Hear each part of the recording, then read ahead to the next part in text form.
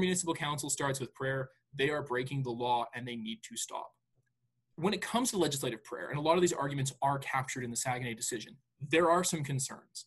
And the first comes from a religious perspective. For someone who is religious, legislative prayer trivializes the sacred act. So if you're a religious person, prayer is a communication with your deity, with a divine, with the universe, something that's very sacred to you. Having it delivered in a political context is not appropriate in that context. And we actually found this with respect to MLAs smuggling in partisan content into their prayers.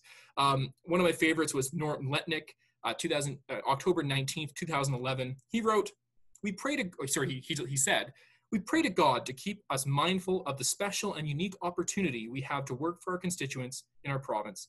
And we thank the people of Canada for the shipbuilding contract." That's not exactly what I would say respecting the sanctity of prayer in any sense.